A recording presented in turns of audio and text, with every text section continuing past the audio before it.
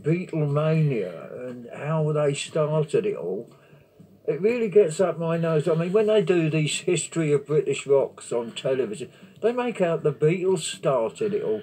It wasn't. We were getting the same reaction. Cliff, mostly Cliff, the same reaction 2 or 3 years beforehand. We had we couldn't hear a note we played some nights because of the screaming. And as regards Abbey Road, that should have been us walking across the zebra crossing there, not them. Good.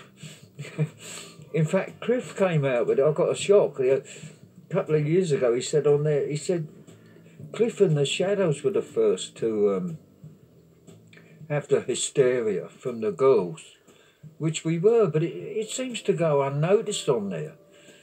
I mean, we played Glasgow Empire once, and they rioted so much we couldn't leave the theatre, and the police weren't enough. They had to call in the reserves, and we were stuck in that theatre till about 3 o'clock in the morning because they were trying to break doors down, everything, but they got us out eventually.